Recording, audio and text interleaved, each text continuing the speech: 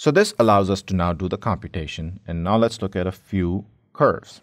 Now here I'm just going to show you some curves from different set of images, not these, but this is just to prove a point.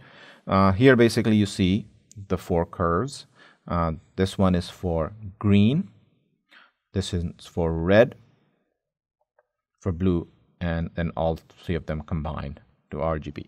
This is to point out that we can actually do this analysis separately for all of the different channels and then combine it separately. Again, just showing you 6 images. Number of images increases. We can actually do this.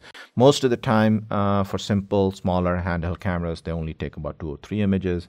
Higher end cameras and using functions like bracketing, you can actually capture a lot more of these images. So that basically is the capital P in my previous equation.